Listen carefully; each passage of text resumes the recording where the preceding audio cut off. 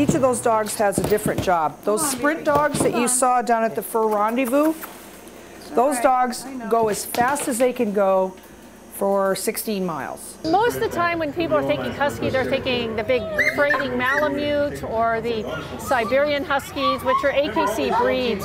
For true competitive speed mushing, technically they breed fast-running dog to fast-running dog, and there's kind of been an evolution. Actually, back in the 60s, 70s, there was a little Saluki in there, a little Irish Setter, lots of breeds, and that was actually called the Aurora Husky for a while. When Egil Ellis came in the late 80s from Europe, he brought with him what they call the Eurohound. What it did is it brought in a lot shorter coats, it brought in a little longer leg, little bigger dog on there, and basically the year he came, he won the world championship, so now you're seeing a lot more of that bred in, so these dogs look a lot houndier. The dogs at Denali National Park are more of a freighting dog. They're a bigger dog, they're a heavier dog, more Malamute style.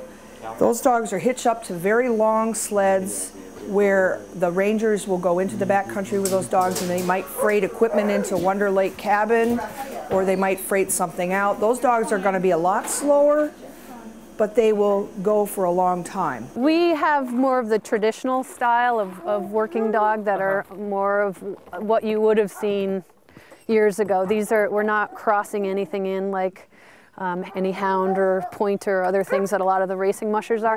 We're quite a bit slower, but we're a lot bigger, and they're able to haul more weight and get through deeper snow.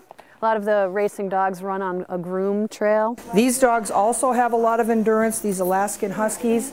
They are built for speed, but they're also built for endurance. They're kind of a combination of both types of dogs. They can go a long time at a fairly constant speed, but they do have regular breaks for rest.